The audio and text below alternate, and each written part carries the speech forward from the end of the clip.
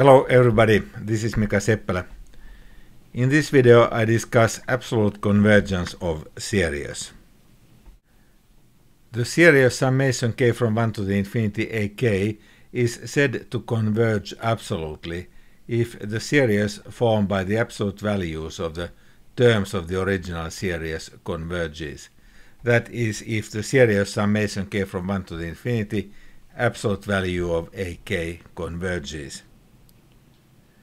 Observe that if all the terms ak are non-negative, then their absolute values are the terms themselves. And in that case, the series summation k from 1 to the infinity ak converges absolutely if and only if it converges in the ordinary sense. The alternating harmonic series, summation k from 1 to the infinity, negative 1 to the power k plus 1 divided by k, that is the sum 1 minus 1 half plus 1 third minus 1 fourth and so on, converges by the alternating series test. But this series does not converge absolutely because the harmonic series diverges, and the harmonic series is the one formed by the absolute values of the terms of this alternating harmonic series. The condition of being absolutely convergent for a series is stronger than that of normal convergence. We have the following theorem. The series S equals summation k from 1 to the infinity ak converges if it converges absolutely. So we assume that the series S summation k from 1 to the infinity ak converges absolutely. We have to show that it converges. To that end, consider the quantities bk, defined by setting bk equals ak plus the absolute value of ak.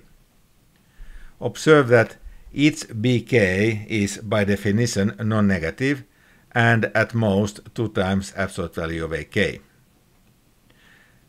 This follows since by definition either bk equals 0 or it equals 2 times the absolute value of ak. And this is true for all k. Now we assume that the series summation k from 1 to the infinity ak converges absolutely. This means that the series formed by the terms absolute value of ak converges in the normal sense. Therefore, also the series formed by the terms 2 times the absolute value of ak converges. And this means that the comparison test implies that the series summation k from 1 to the infinity bk converges because the series summation k from 1 to the infinity 2 times absolute value of ak converges.